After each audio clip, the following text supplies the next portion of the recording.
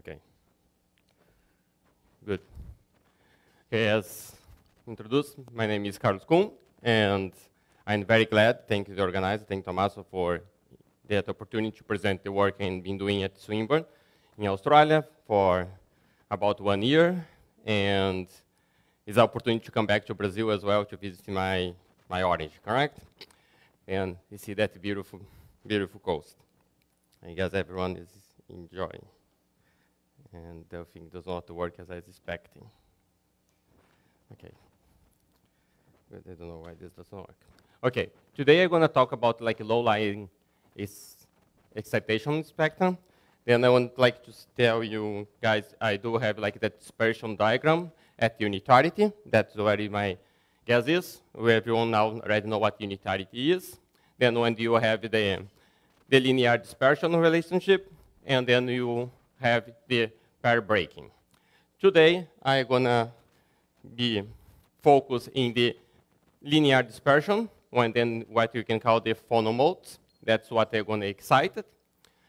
But we have been make works with the long excitations as well, and also you mentioned some pair breaking. I'm going to just mention a tiny bit of this. But the focus is you're going to be that yellow region there. What is not as good as I could expect, I would like to be able to vary much more than that yellow region, but you're going to see I have some experimental limitations. How are we going to do that? First, I'm going to need the lasers to control the atoms in my table laser. And then I'm going to need a vacuum chamber to have all the atoms in, correct? And I need somehow way to probe the atoms. And that's going to be done my 2-photon Bragg transitions, what they're going to probe the atoms, and they're going to be inside of that cell. What my joke, because my mobile stopped working to control my computer, is not going to work. Then I want to make the atoms appear there using my mobile. But that is something weird. Then what I have like a schematic of my glass cell, when I have then atoms of the species of lithium, as was presented before, also lithium-6, that's a fermion. And I do have in the end of my evaporation process 3 times 10 to the 5 in each species.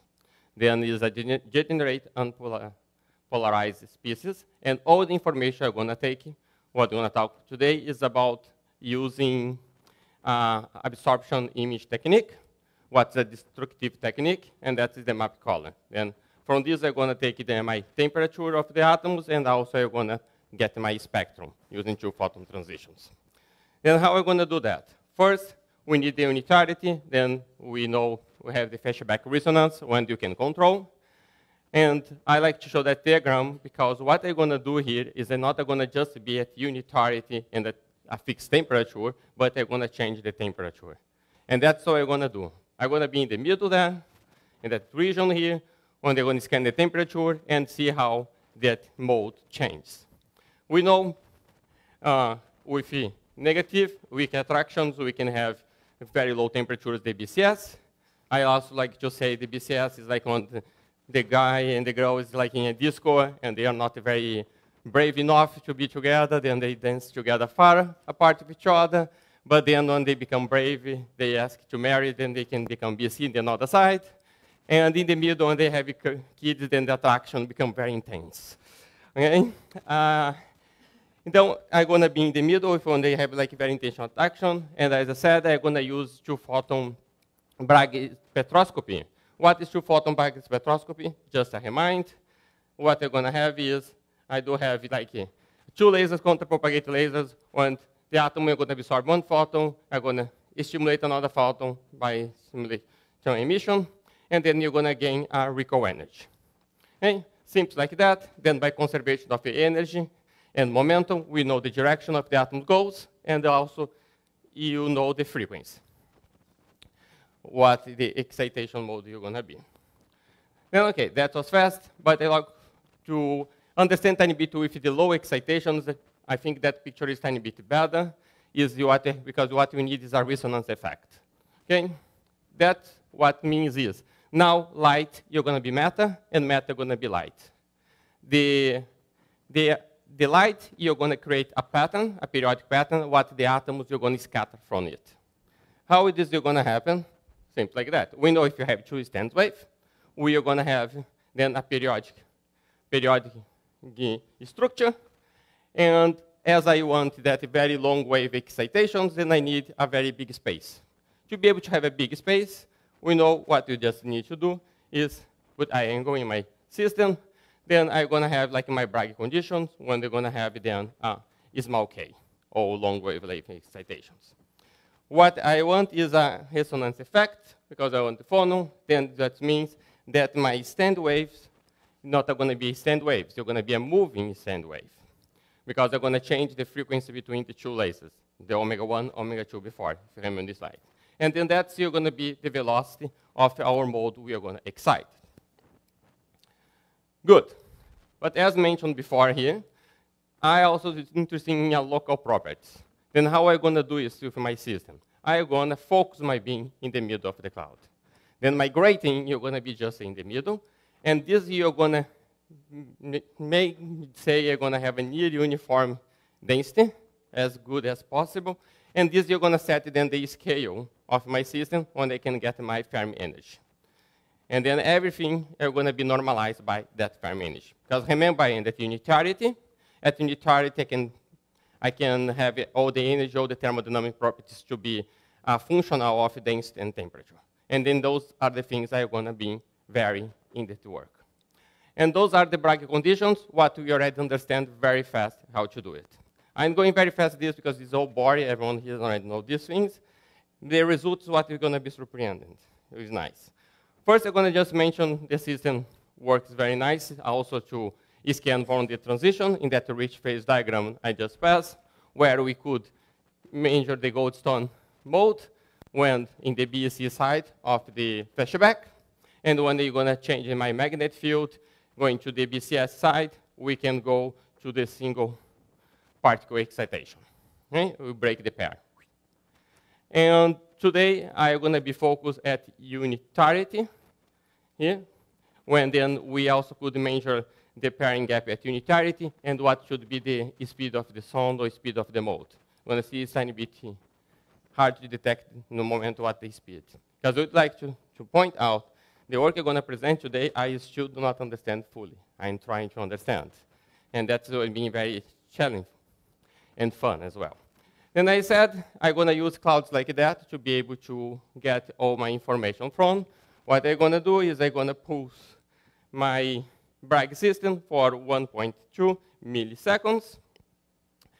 That time is like defined by the trap frequency limitation and the angle I can go to be able to consider the trap frequency of my excitation mode. Okay, that's why I use that time. Then I let this expand for 4 milliseconds. And what I do have is a picture there. And I need to discover how many atoms from the middle here I excited. Right? Because you remember I got like a recovalescent resonance. Then they're going to have a displacement of the center of the mass. And to be able to do that is clear if I use the technique of the differential optical depth, where then I just get, when I do have no difference in frequency as my base, and then I can subtract all the other pictures as that, normalizing for that base. And we can see the blue region are the holes where the atoms used to be, and the red ones are the ones who get kicked. And then they'll tell us, like, get moved forwards. And this happens just around of the resonance when they have like, the excitation of that mode. Okay? And if I be able to get something to be able to plot, what I need to know is to know then how much my center of mass displays from. Then what do you do? We use the wings of the cloud to set our reference. And then the middle we can integrate, and you can get our signal. That you can see in that plot here, then the integration signal from the middle. And that is the reference, the center of the mass, using the two wings of the cloud. And that's the pixel. And each color is for each one of those different frequencies. As you can see, also, there is a function of a frequency shift. And what is very interesting is depend on the temperature. And that we're going to see very soon. But first, I'm going to show why I say spectrum. because then we can get the spectrum for using for one of those each frequency. Each one of those become one of those points, and then you get your spectrum, what's just the displacement of the center of mass. But then, to be able to understand something, I need to fit. And I need to know what it is, what physics I can extract from that. To be able to do that, I come up with, I remember the harmonic dump, the drive harmonic oscillator, what I can think just in a one-mode excitation, because I'm seeing just one-mode excitation. Then I want to know how much energy my system absorbs. That's what I thought. By calculating then the rate of the absorption of the energy, is just 4 times the velocity of the system, I can get then the rate of the absorption. What is going to give me then a mapping direct to my momentum, the cloud, because momentum, then you're going to be just the rate times how much of momentum I transfer for each of the particles in the excited state, times the duration of my pulse, and times the time of the fly. Then this you're going to give me the displacement of the center of mass. And then was I interested in the linear dispersion regime? What is this happen is I just need to change my mode in that expression there by the value of what will be the linear regime. And as I mentioned something with a density perturbation, my first guess this is a sound wave. Because you know sound waves is a density perturbation. And that's why I put that S there.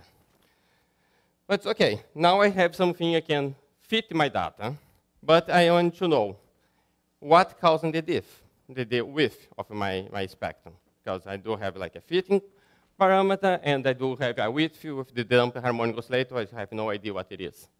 To be able to do that, I can think in 2 possibles, hydrodynamic or collisionless. Hydrodynamic, to make clear, is the phonon, the frequency of the phonon have to be much smaller than the collision of frequency of those.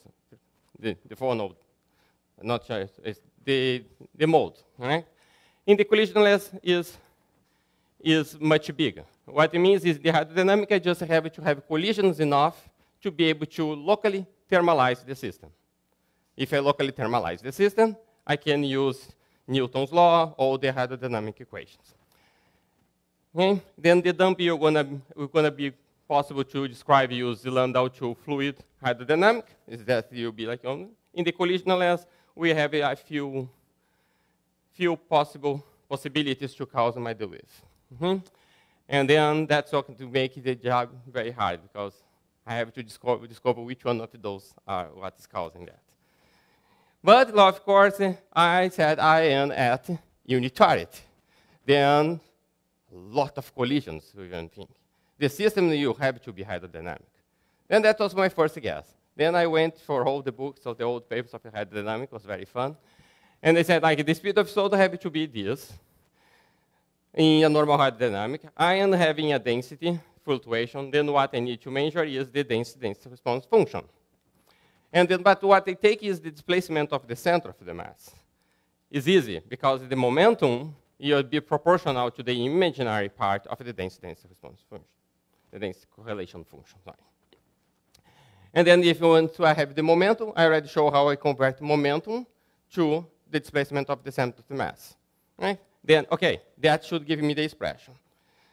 Then what I'm going to do is, let's learn a tiny bit about 2 fluid hydrodynamic equations, because I have the phones, the excitations, what will be my normal fluid, and I have my superfluid in the unitarity. And I do have the first equation, what is just conservation of mass. The second one, I like to say, like in Newton's law, is just like all the tensors, what make the equilibrium reality. I hit and then hit back me. Then it's viscosity, thermal conductivity, all those things. That one, because I have Fermi temperature, then I do have like a temperature wave as well, when you want to see it's linked to the second sound.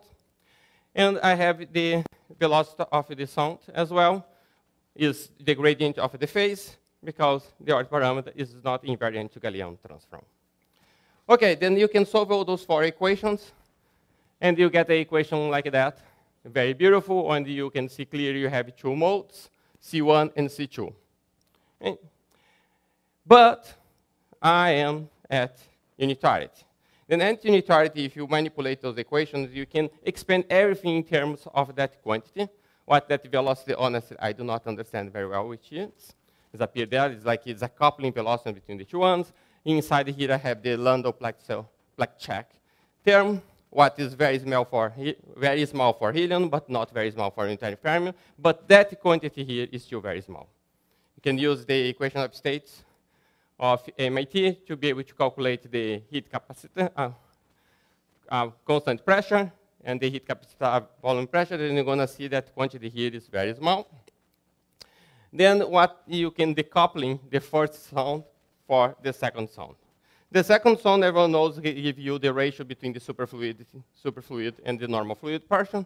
And the first sound then becomes just the adiabatic velocity. That equation I just give you my guess in the beginning. Okay? Then what it means is my spectrum should be something like that. What is very look like the same equation you get if you just use the damped harmonic oscillator. Is exactly the same. Then it means, okay, good. I can just plot my data anyway. If I plot my data, you can see the equations are that the same. I'm going to be able to extrapolate what is the dump, what I don't know what the reasons of the dump yet it is. But I am guessing now is in the hydrodynamic. And I can get the value of the main resonance, what is going to give me the speed of the sound. Right? And of course, I am an experimentalist. Then this is not you're going to be just equal the equation. You have to take in account our finite size of the pulse and finite time of the pulse. Then this gives you an instrumental broadening of my Bragg system about 1.25 kilohertz. Then I have to convolve that to that equation there. When I convolve this to the equation, I get those solid lines who fit my spectra.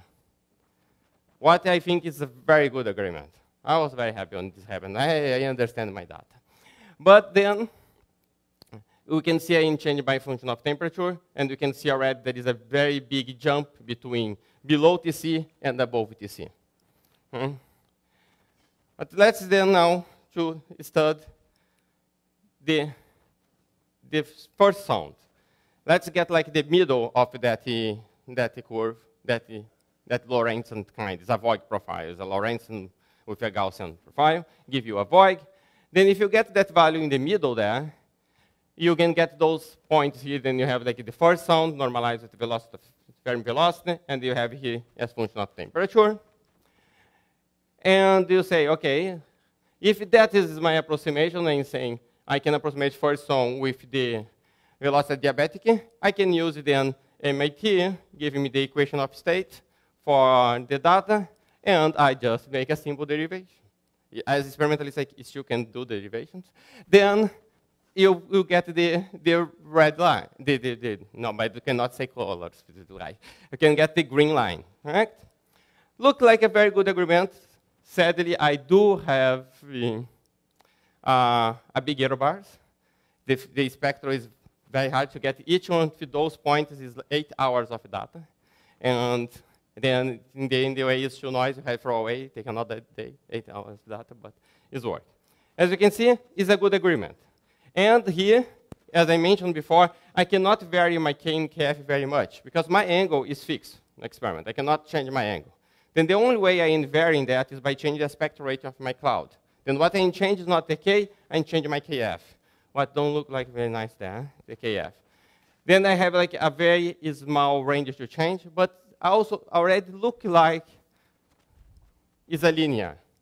Then it's still like I'm still in the phone regime if I try to compare with my diagram I showed before, and that's like it was like that yellow region in that diagram I was mentioned before. But then our guess is that is the hydrodynamic regime. Then the hydrodynamic we know like the width, the full width half maximum should be something function of the shear viscosity and the thermal conductivity at unitarity. Okay? And also should go with K square. What you see, I don't have much data in K, then I could not just fit to be able to check how much is going. Only 5 minutes, okay. But the interesting thing is that the width you take from each of spectrum of temperature, you can see that it's like a jump when you reach the TC. Very nice jump there. You can detect something is going on there. I do have 5 minutes. Then we start to think, okay, maybe there is something different, because it will not predict that jump here. What could be is, to be able to be fully hydrodynamic requirement, my moment of the excitation has to be also very small. And they have to be actually very long wave. Like in that diagram I show, you have to be very when you have like that diagram there, and you have here the continue, the pi break, you have to be like here, I am here. Right?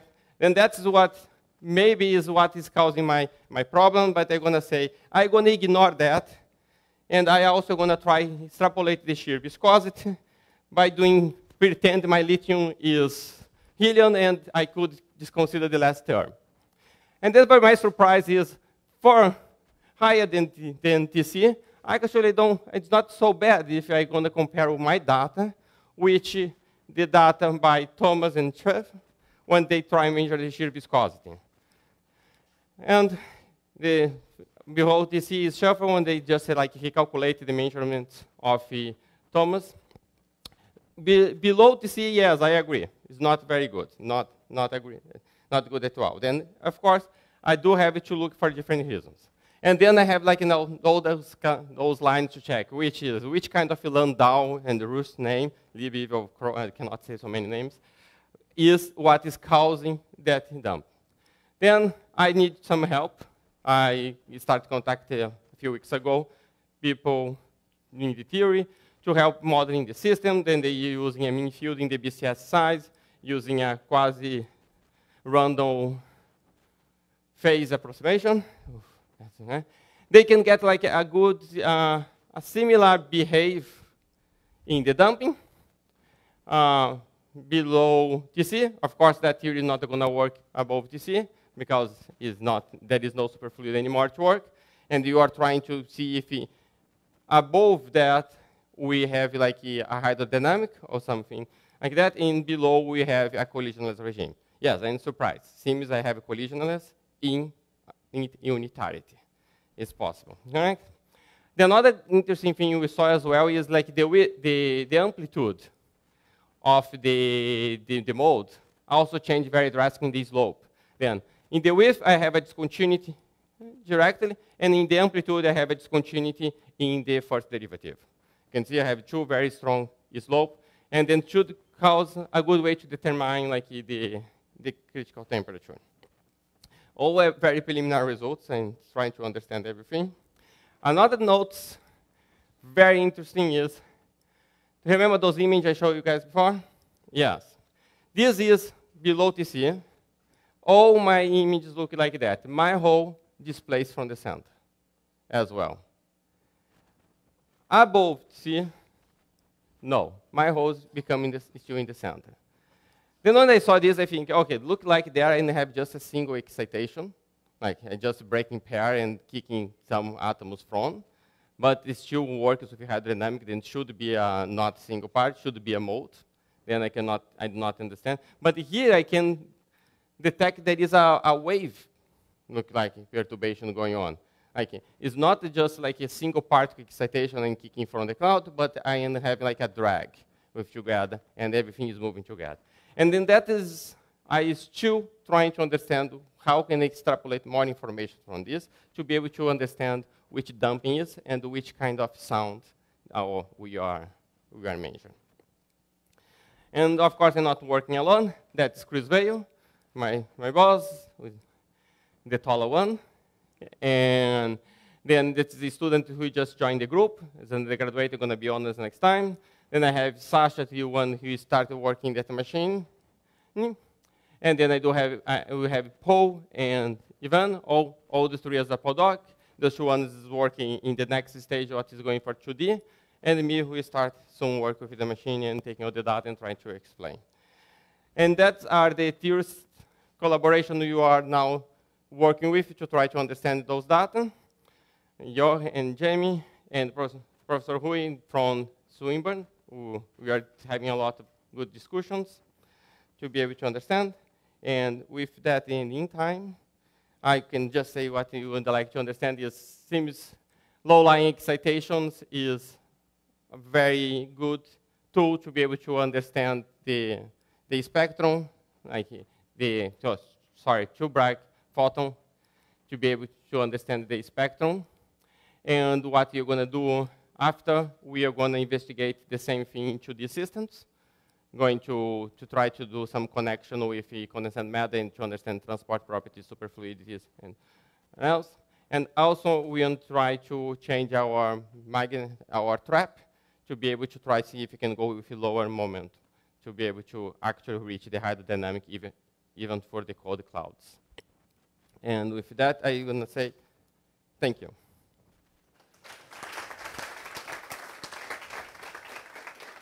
Thank you very much. Questions? Did you consider the Belyaev damping? No, I did not. I